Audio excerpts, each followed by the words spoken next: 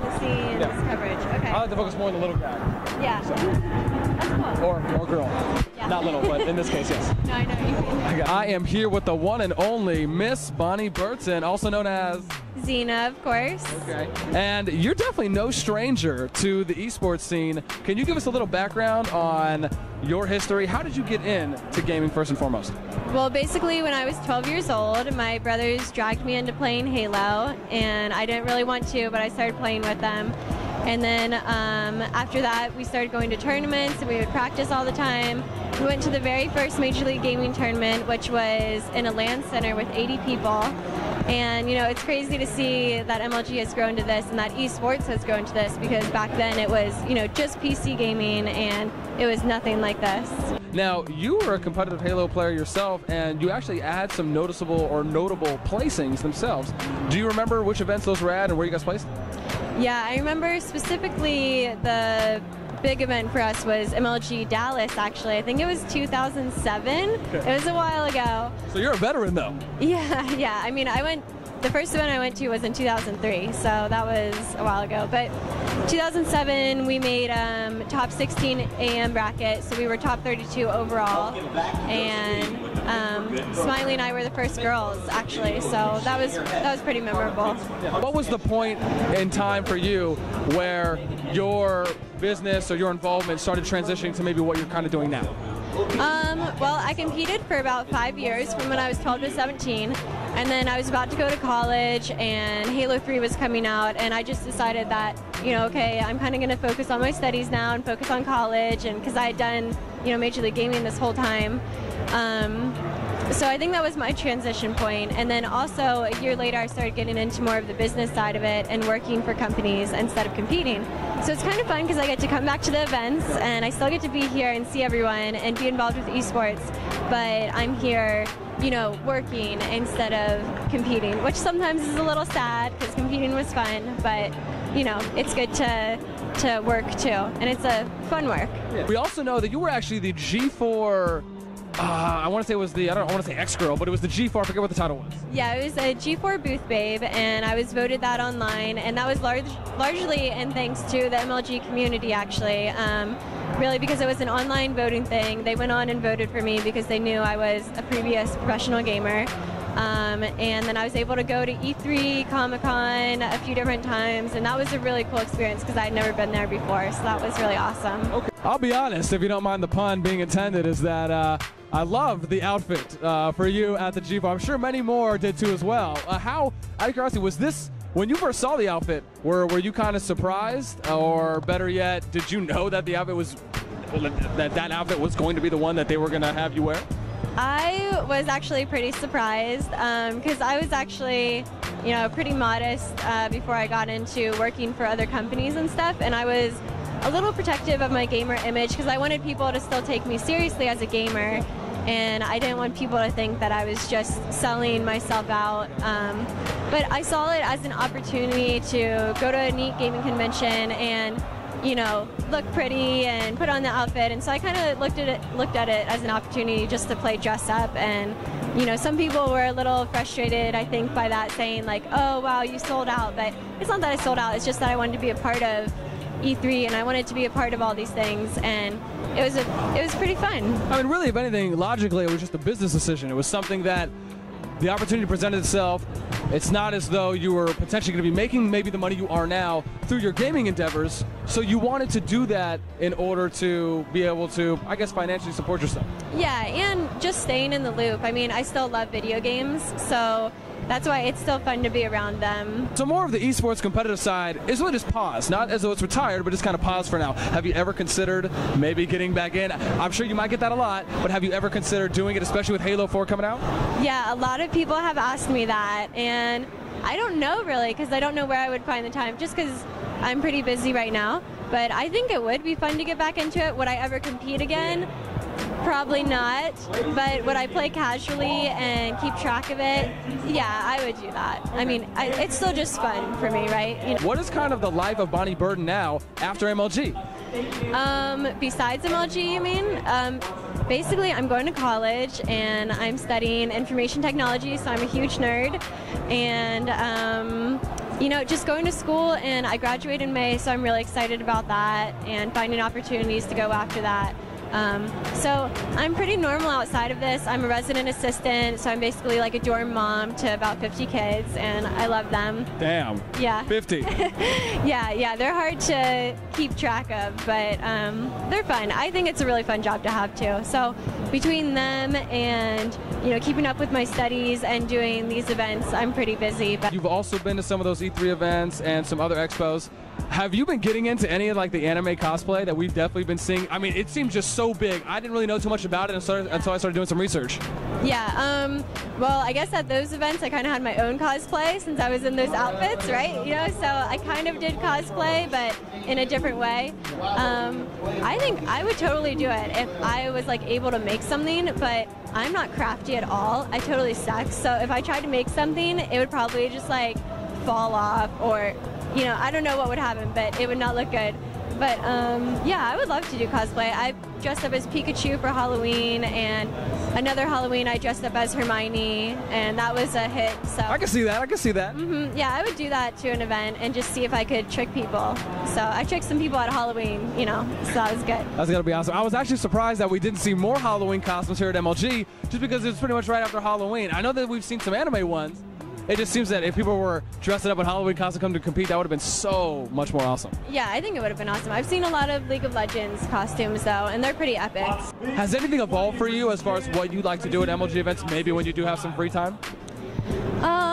I think it just evolved for me in a way that at first MLG events I was, you know, competing, and I was really into that scene, and MLG events really didn't have vendors at first. And now it's funny that I'm here working for the vendor side of it instead of competing. So I think that in that way it sort of evolved for me. And there's just, you know, a ton more people. There's streaming, there's like commentators, like we didn't have that back in my day. Yeah. Maybe what are some of those frequently asked questions that maybe you get?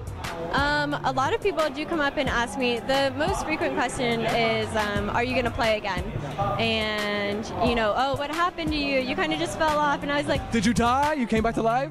And then they're really surprised that I'm here, but it is really cool when they recognize me, and they can be like, hey, you did this in Halo 1 or you did this in Halo 2, and that was really cool. And it's especially cool when girls come up to me and say, like, that's really awesome that you did that for Halo 2, because, you know, it made me want to play more and play harder, because that's neat. Yeah. That's awesome. So it's almost as though you're somewhat of a role model, not indirect role model, obviously, because now you're kind of taking up some more other sides of it, but leaving your mark on the scene and really allowing for other Go gamers to go back, watch your videos, watch your interviews, watch your success in your own right.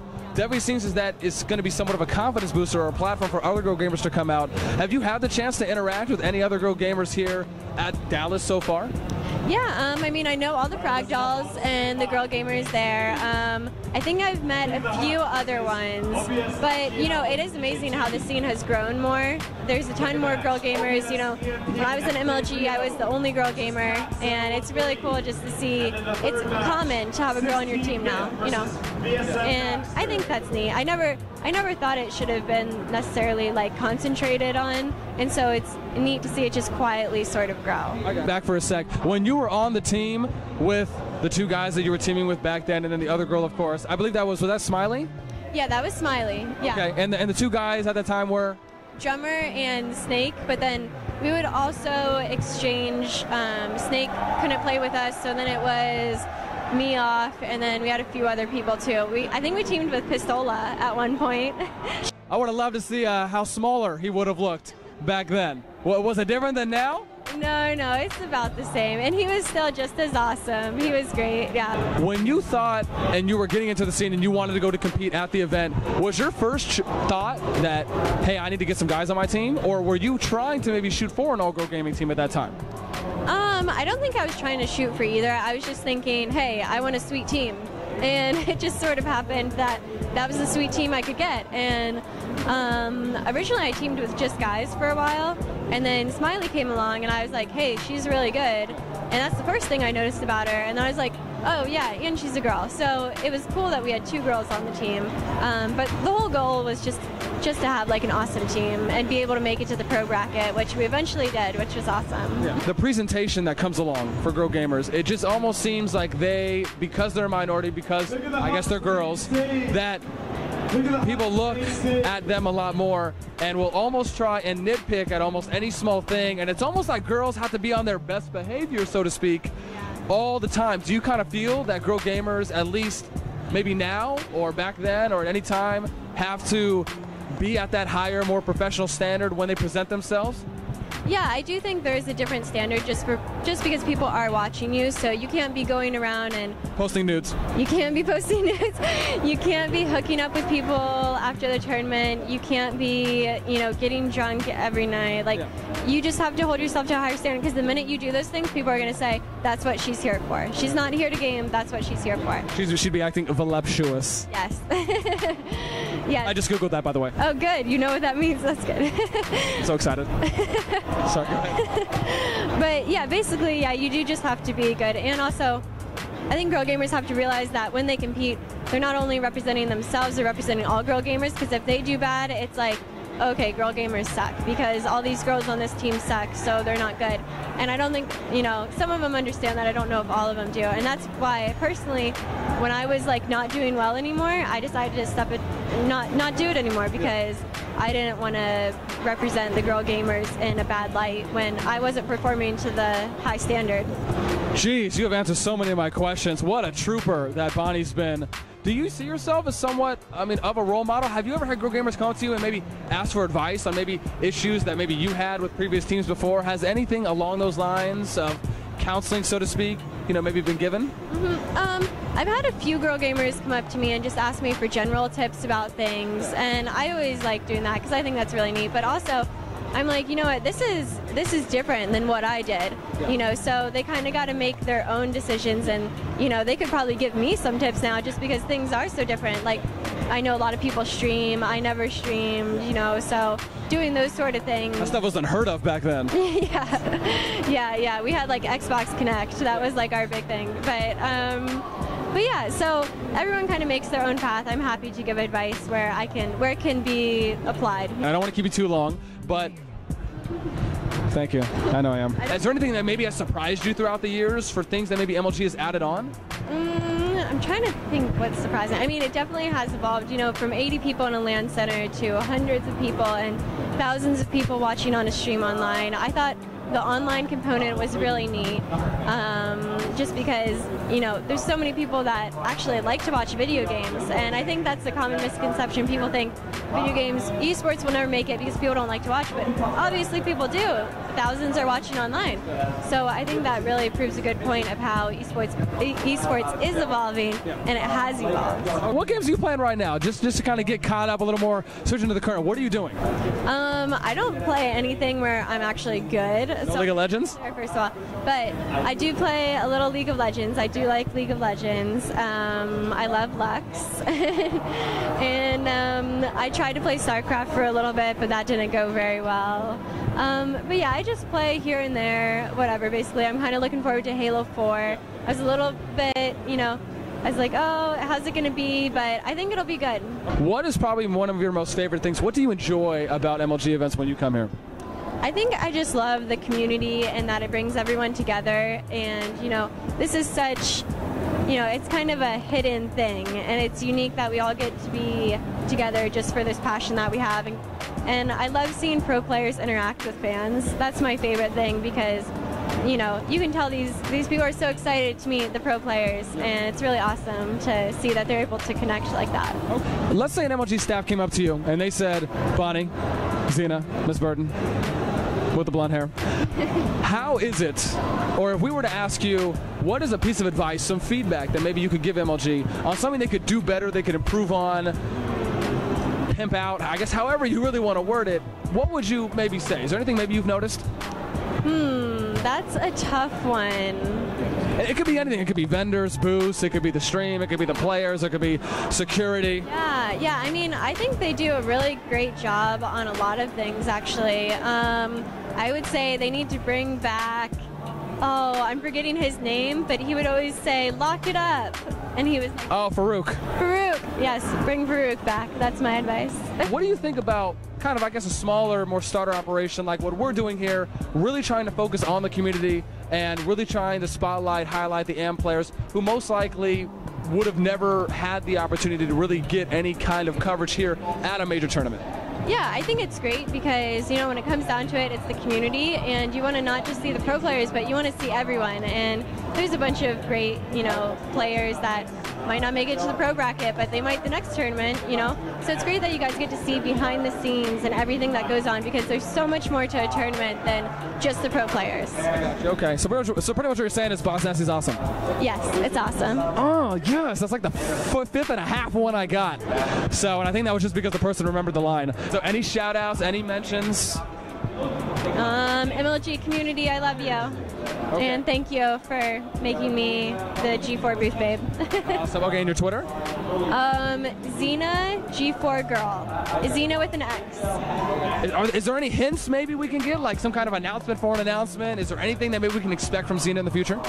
Oh, I don't know. Maybe there'll be a Halo 4 announcement, but but most likely, probably not. It'll be pretty low-key, but you can always follow me on Twitter.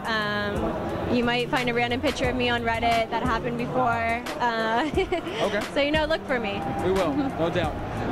Once again, here with Xena. Xena, thank you so much for the interview. I do appreciate the time. Good luck to you in your future endeavors, and I will make sure that if I am back here, which I will always try to be, I'll make sure that I always try and get an interview with you too as well. Maybe I can get you on a different day, maybe dressing up or something for the viewers, just because you're so hot. So, anyways, thank you so much. We appreciate your time. No problem. Have a good weekend. Xena, obviously being one of those first girl gamers that did make it up into the esports scene, and it's awesome to see such rich culture in MLG and kind of more of an indirect underground history of MLG, at least when it comes to girl gamers and their competitive endeavors and placements here at MLG or even other major tournaments as well. Xena definitely, of course, was a force to be reckoned with, as well as still doing big things for MLG and always trying to involve herself with the community. I think it's fantastic that she's still willing to come out here in any capacity, regardless, even if she's not competing anymore. Once again, Xena, we appreciate it. Thank you so much for the interview.